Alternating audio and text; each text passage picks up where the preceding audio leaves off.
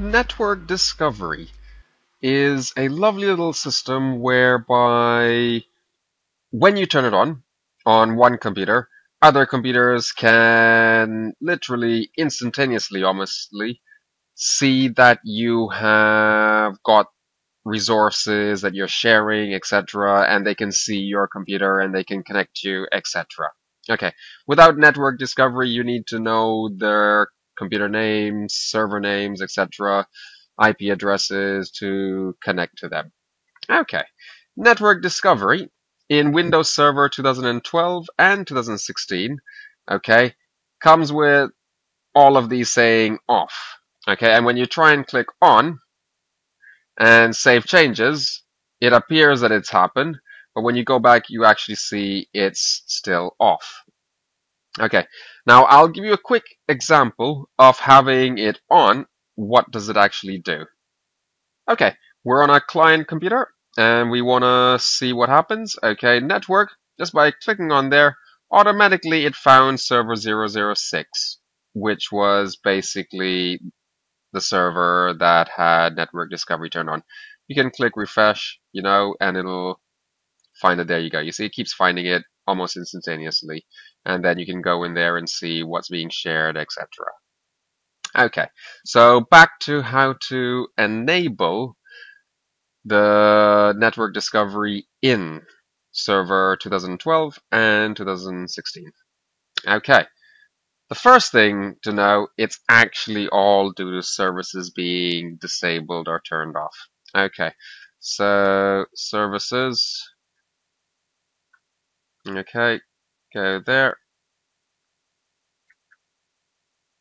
And you need to make sure 4 main services are enabled.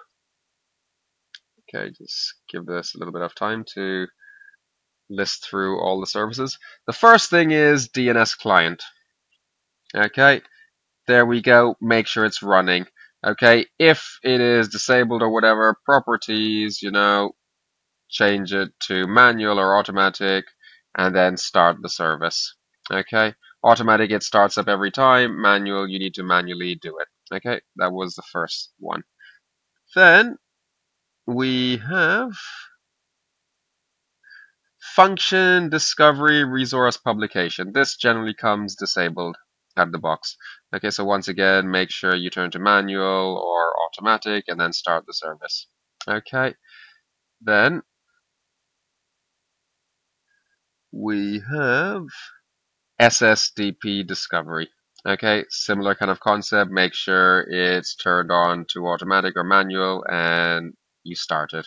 Okay, if it's not started. And the final one is UPnP. There we go.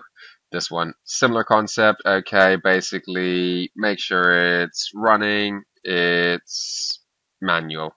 Okay, not disabled. Okay, this you can probably survive without it. As you can see, it's not running and we still had network discovery. Okay, however, these are the 4 things that Microsoft suggests need to be up and running.